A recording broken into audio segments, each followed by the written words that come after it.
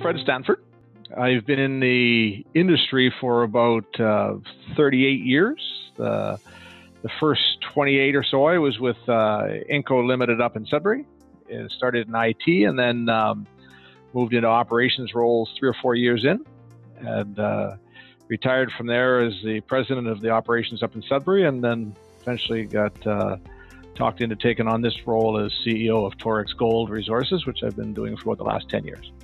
So I've been passionate about the industry really since I started in operations, which was about 35 years ago. So now the world has changed from governments give you permits,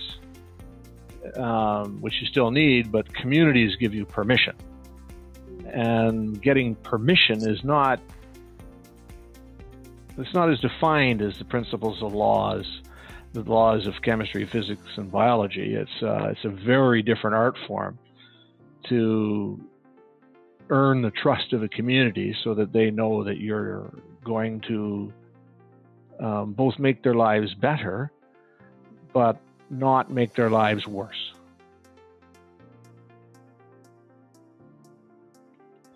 So personally, I bring 35 plus years experience, a great deal of curiosity, on both the social side, the technical side, and to a lesser degree on the commercial side. If I was to focus on one thing in the plenary, if I was speaking to other innovators, it would be to understand the process, the production process. It has processes that transform, it has processes that transport, and it has processes that store. And in there will be a bottleneck process. And I have seen all manner of innovators come forward with ideas on how to get more throughput through a particular process. And that process is not the bottleneck. So investing in getting more throughput through a non-process, non-bottleneck process just means your material sits in inventory longer.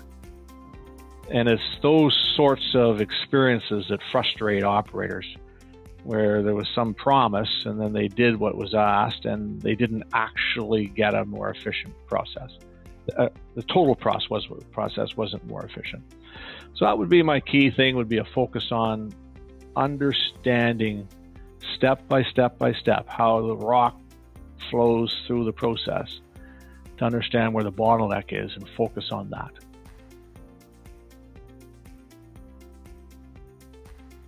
I'm really, really looking forward to going. There's a sharing of ideas. For those that are innovators, it can be a tough world. So getting to talk to other people and how they've conquered issues and moved forward is a wonderful thing. Also the opportunity to talk about the social side of the business and meet with people that are having success with this undefined business of trying to get a social license to operate.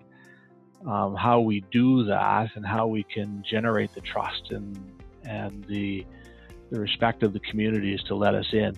It's a wonderful opportunity to discuss those things when a whole bunch of people get together, and everybody that comes is committed to the industry, so it's a wonderful place to be.